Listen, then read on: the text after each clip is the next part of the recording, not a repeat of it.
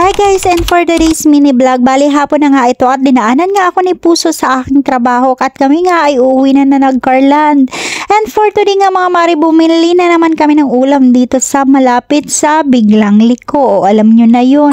Kung nakikita nyo yung mga last video ko ay halos lagi nga kaming suki dito sa gasolinahang ito at dito nga ay may maliit na restaurant na napakasarap din naman ang siniserve at mga lutong bahay. At dahil nga mga tamad na magluto at mga pagod sa trabaho mga mari, dito na nga agad kami dumaan at napakadami talaga nila mga pagpipilian.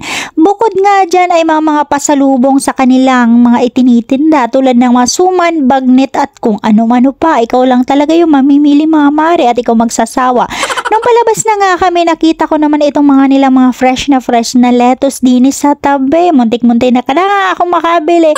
Kaso naman ang aking si Puso ay nagmamadali na at nagugutom na daw siya. Tinabot na nga kami ng gabi sa daan. At nung kami ngayon nananakbo na ay nakakita ng lutuhan. Hindi talagang aring hindi yan bababa pag nakakita ng gayaan at oras na daw para magpayam. At bali nga fast forward na nga kinaumagahan nung naisipan ko magluto ng Bicol Express. At sa pagluluto nga ng Bicol Express ay mas unang inuuna kong pinapakuluan sa tubig yung karne. At inaantay ko nga lang siya maiga hanggang sa lumabas yung kanyang mantika.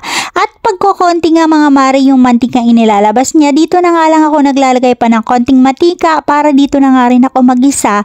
At sa pagigisa naman, mas inuuna ko nga muna yung sibuyas kaysa sa bawang upang sa ganun ay hindi agad matututong yung bawang. At kasunod na nga rin dito mga mari yung ating 4 cubes at saka durog na paminta. At bali hahaluin ko nga lang ito mga mari at bali isusunod ka na nga din agad-agad dito yung ating alamang. At syempre Bicol Express nga itong ating lulutuin mga mari.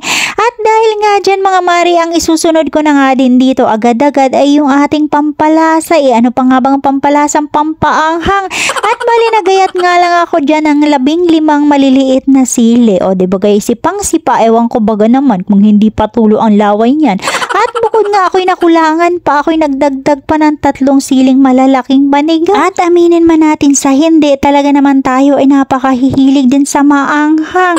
At bali, iuuli ko na nga lang dyan ilagay yung kamatis sapagkat nga mga maring Bicol Express ko ngayon ay gisalaang sa kamatis.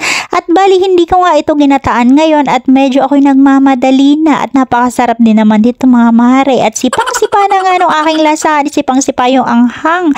Kaya naman para medyo manamis-namis ay lalagyan ko ng mga 2 kutsara ng asukal. At ayan, hahalu-haluin ko nga lang ito mga mare hanggang sa maiga. At ayan po, luto na nga po yung ating ginisang Bicol Express. At yun lang naman for today's video. Maraming salamat po sa inyong panonood. Mabalos!